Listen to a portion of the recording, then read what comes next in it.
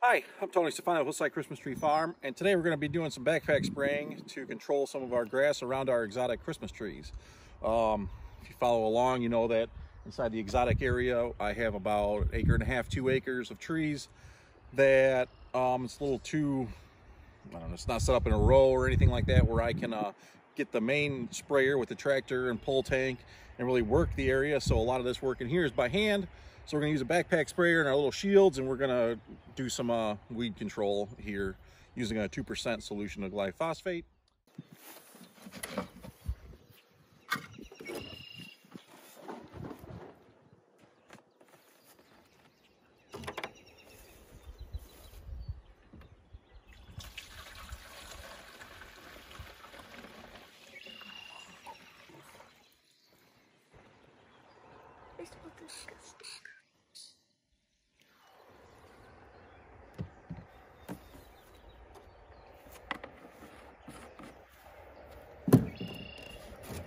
What is that disgusting smell?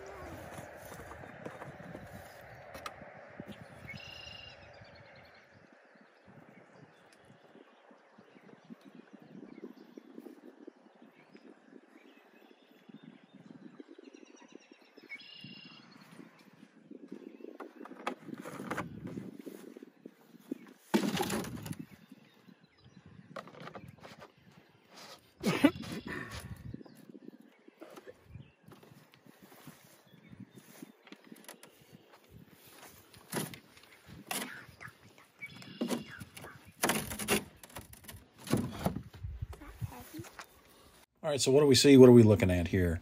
From this angle, we see that I'm wearing the backpack and we're going around each tree individually. And in one hand, I have a shield. And all that shield is a bucket turned upside down with a handle, a post, kind of a 2x2 screwed through the bottom of it. And what this does is it protects the seedling from the spray. Obviously, bigger trees, this little bucket doesn't fit around, but I'm just carefully applying the herbicide around the tree, and it works out very well for us.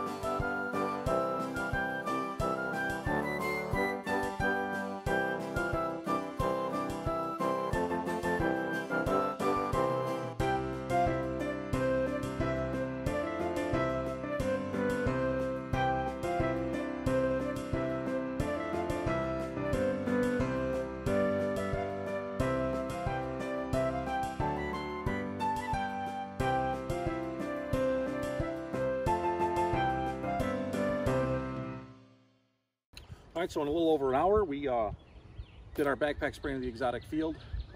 As you know, a little bit more on the exotic field. I started this in 2019, maybe if you count kind of the clearing of the land, a couple years before that. But in 2019, I started planting our first trees, and I started out with Korean, Nordman, and Grand. Honestly, the biggest problem tree that I've had have been the Grand, just their survival rate. I think our winters here are a little too harsh. The Koreans we tried in 2013. We have some that are of harvest size. This year we'll be opening those up, and they've been doing really good. They're just pretty slow compared to balsam and Canaan and our main rotation. So we needed to give them a separate area. So it's kind of what got me going with this exotic area, is just giving a new type of tree the area and time that it needs, where I don't have to push it and force its speed, right? It doesn't matter in here. I'm going to interplant, so I don't need to block plant and turn over a field at any given time. So then I continued planting in 2019. I took a year off in 2020. So last year I planted another 100 of each, Grand, Korean, and Nordman. Nordman are starting to do really good in 2019. Hopefully start putting up that top growth. I hear that they're a slow starter. And then in this year, I did, again, my normal Grand, Korean, and Nordman. And I also added some Noble this year, so we'll see how that goes. I am almost done. If I plant again, I probably have another room for 200-300 more, and that'll be it for the exotics. And I'll start kind of interplanting once they get up in size a little bit. But I think I want to try some cork bark and some Turkish fir.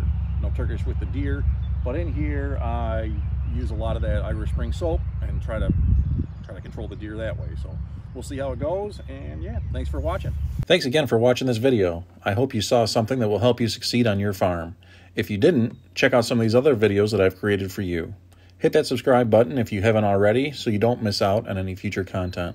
Lastly, if you'd like to support the channel, please consider using the Buy Me a Coffee or affiliate links in the description below.